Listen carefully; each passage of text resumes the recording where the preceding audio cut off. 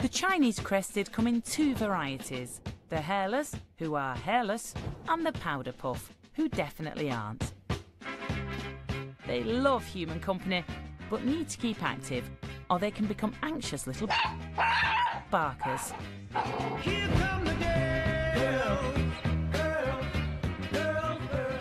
Meet Joan Clark and her trio of Powderpuff dogs.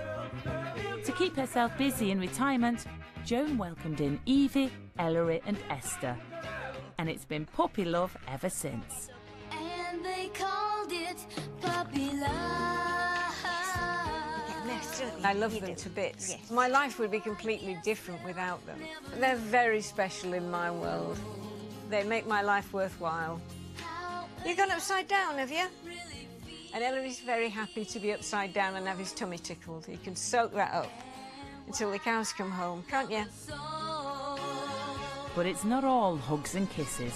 Synchronised spin. I just love training dogs. Very good. People say that they're a very difficult breed to train, but having had dogs for a number of years, I've never had a problem yet training a dog. Joan has amassed accolades and rosettes galore with her gorgeous Powderpuff dogs. But recently she's taken their training to the next level and is heading towards the biggest performance of their lives. I work on the basis of training everything is a positive. If they do the right thing, they get a reward.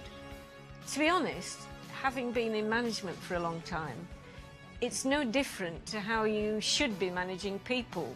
They work better if you get rewarded. Agility, it's good for all of us. It's good for me because it keeps me getting some exercise. It's good for the dogs because it keeps them fit, and it's a great deal of fun. It's a huge moment as Joan and her Powderpuffs nervously set off for their big performance to a packed-out local crowd. I'm just hoping it goes okay, because although we've trained it, they've never worked for an audience before, so fingers crossed. Ole! Come on!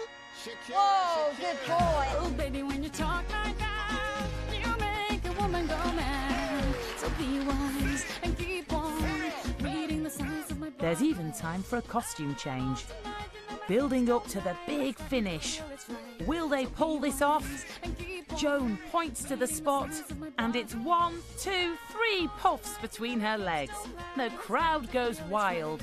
Really happy with how it went, really happy with how the dogs performed. They're such a quirky, active, lively little breed. I simply adore them.